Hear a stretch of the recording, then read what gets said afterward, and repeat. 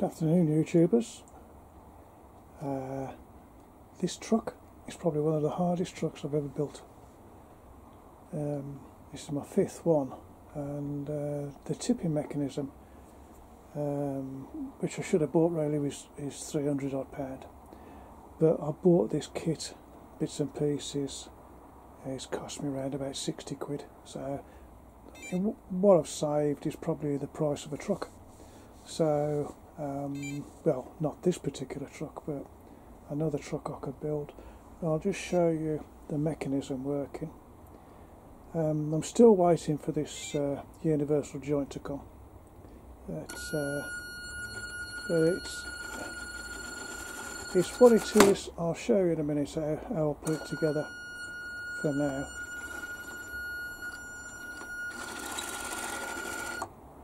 it's quite crude really. As you can see in there, just inside there, there's a piece of rubber tubing and some tie wire, which is a bit of copper wire. The mechanism there, that cost me 40 quid. The motor was £9. That's a 35 turn motor. It's governed by a separate speed controller, and the speed controller switch is down there. It's black. So speed controller's in the box in there. But yeah, it does work. I'm just waiting.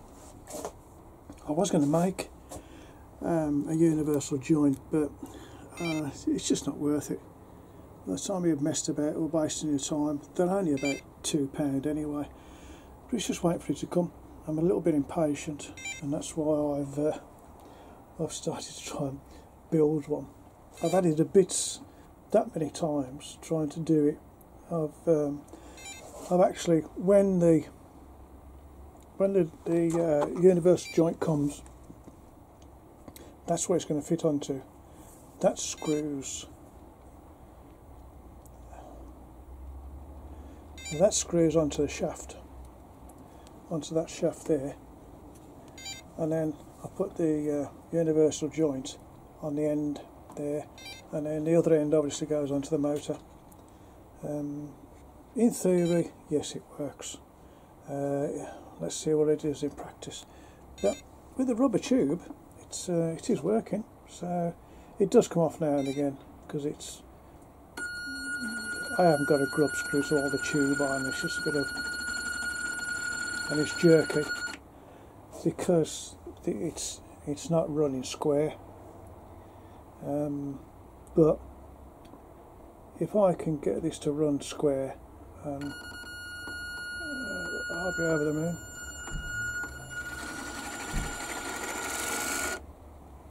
But you can see the mechanism, it's quite a nice bit of kit. I quite like it. It's very simple to fit, very, very simple. There's just an anchor point there, and then just in there, the other anchor point.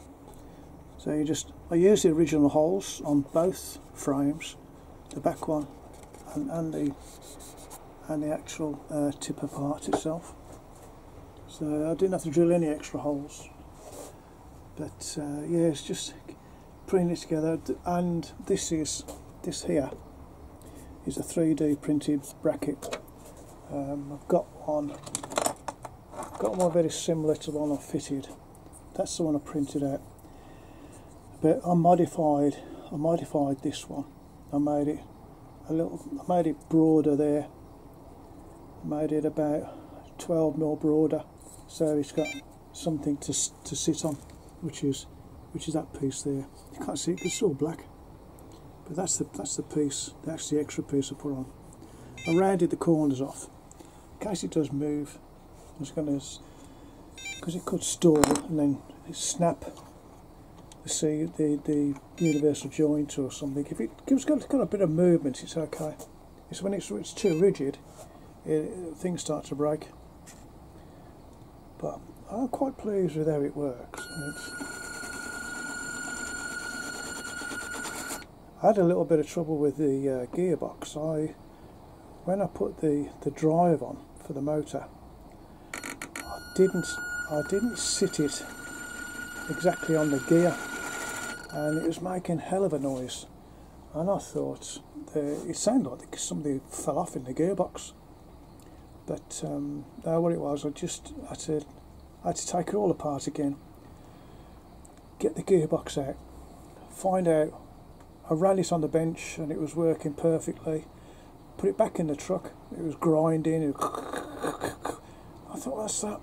So what it was the actual drive cog from the motor to the gearbox. It was just skipping a bit, only slightly, but it made it vibrate.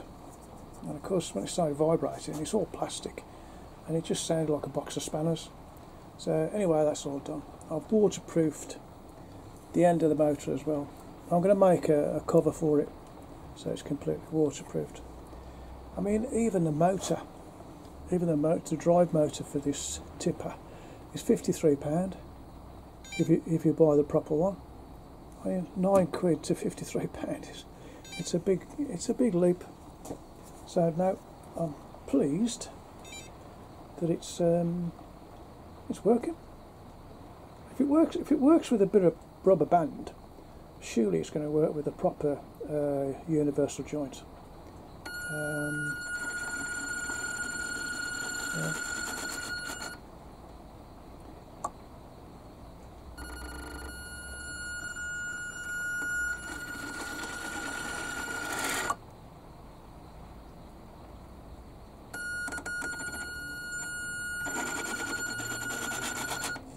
Also using a Fly Sky 6-channel radio. Now with the Fly Sky radios, I can run. I don't know how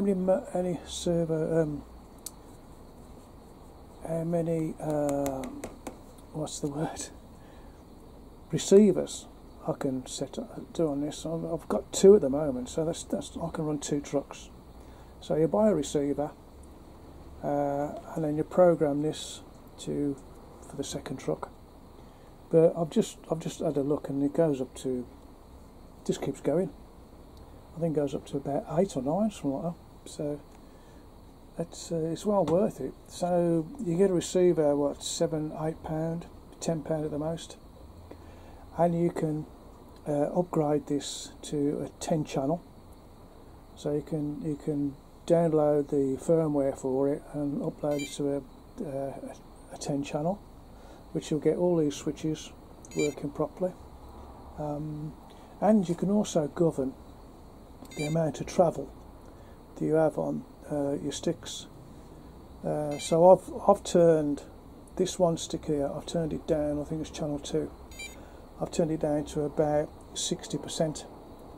So you've got a lot of leeway before you've got full power, which is good when you've got the tipper, because you've got to be a little bit gentle with it, because it hasn't got any knockout switches. So if it goes over, it could pull itself apart. So yeah.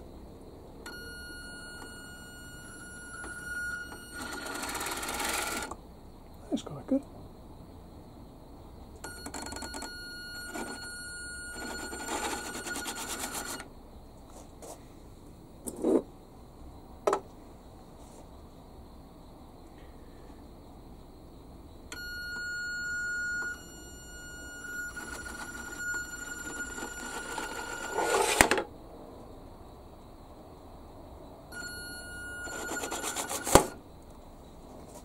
I tip that out anyway. But I say, if you've got the original Tamiya tipping mechanism on here, they say it's going to tip, well, take 10 kilos. I don't know what this is going to take. And I'm not really bothered. It's not really bothered, to be honest. I don't think I want to start chucking soil in it. It's going to be a demonstration model. Yeah, so I'm waiting for this universal joint to come, and just see what happens. I will. It's working okay. and it runs really well now. It is a bit of a tricky truck to build. This part's okay. It's just the tipping mechanism. We've got lots of little nuts and bolts on it. I think to hold the bed down, I think there's 14 screws. That's yeah. So I'm very pleased. Let's come out a treat. It is cold tonight. A lot of rain. Anyway, I thought I'd share that with you, and happy trucking. Hey, I'll see you later. Well, the next video I think will be of when I get the actual sound card for it and the lights and all that. I may do a little video on the if and when I get this this joint, this universal joint. So I bid you farewell. Okay, carry on trucking. Bye.